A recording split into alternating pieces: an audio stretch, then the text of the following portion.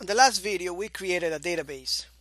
Now in this video, we will create a table for this database. So on the login app here on the left side, this is the database that we created on the last video.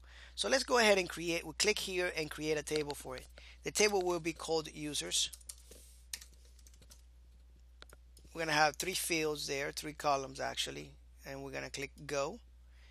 These 3 columns here are gonna be named, this one's gonna be named ID, this one is going to be named username, this one will be named password. For the ID column, we will set it to integer, that we will leave it the same. Set it for 11 characters long.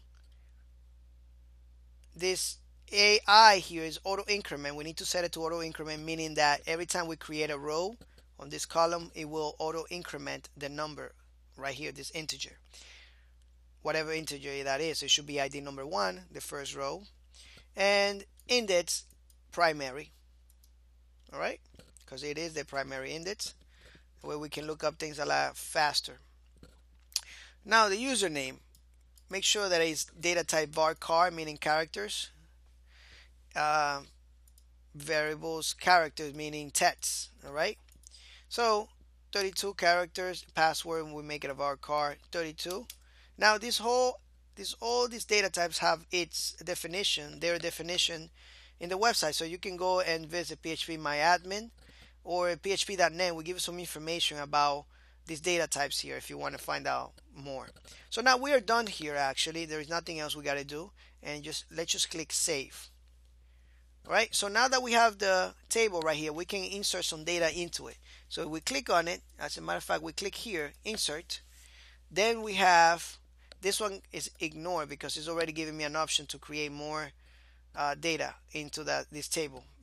Right now I'm just gonna leave it ignore, just leave it checked, don't worry about it, and let's create some data into this. All right, so I'm not gonna put anything for ID because it does it automatically for me. I'm just gonna put a username here. All right, and the username would be probably like my name, and probably like Superman for password, and I'm gonna click go. All right, now we can go back and browse this. We can check here, and we can see that we indeed have some data into it. We have the ID, which we did not set. It did it automatically with that auto increment, and then we have the username right here, which it was my name, and the password Superman. All right, so now we can go back here. We can delete all this data if we wanted to. We can just click here, delete this row right here.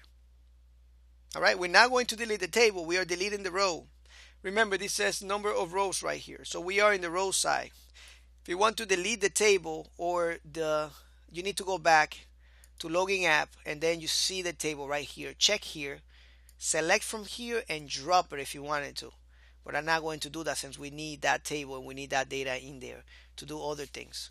All right. So now we created a table. We created a database first of all. We created a table and we created some data inside that table. Now we are ready to do the next phase, which is communicate with PHP. All right, so in the next lecture, we will discuss more about this. Thank you.